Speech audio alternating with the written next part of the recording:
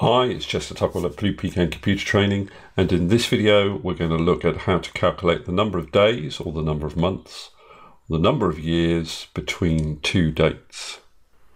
Okay, so the function we're going to use for this is called DATEDIF. DATEDIF, see it there in the list. And it has three arguments: start date, end date, and unit. So our start date is over here, B1, comma, and our end date is here in B2, comma. So that's self-explanatory. Now the unit argument, what you do here, for example, if you wanted to calculate the number of days between those two dates, you could put in a D, notice the quotation marks, and it will calculate the number of days. So for months, you've probably guessed it. Again, what you're going to do is you're going to specify your start date and your end date, and you put an M in for months. That's 20 months. That's whole months. And then years, DATEDIF, and start date, comma, end date, and in quotation marks you would put your Y. So that's whole years between those two dates.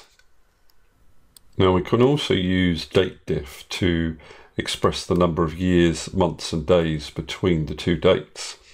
So the years would be, as we've done before, we'd say DATEDIF, start date, comma, end date, comma, Y, exactly as we've done before.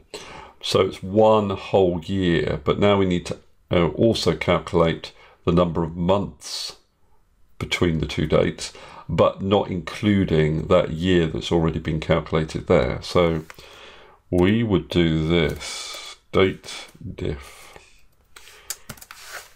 start date, comma, end date. And what we would do is we'd say YM.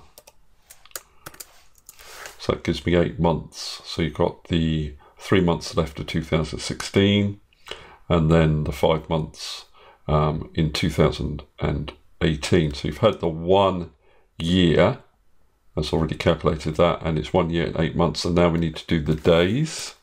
So DATEDIF, start date, comma, end date. And for this, you're going to do MD. So 4 days. So essentially, it's 1 year, 8 months, and 4 days between these two dates. If you wanted this result in one cell, you'd have to do some concatenation. So you could say equals, and we'd say, click in this cell here, ampersand, and then we'd say 1 year, and then we'd need a space after that as well, and then say ampersand. The ampersand basically joins things together, and then it would be this value here, ampersand, and then months, and then ampersand, this value here, ampersand, days. If I press enter, you'll see it 1 year, 8 months, and 4 days.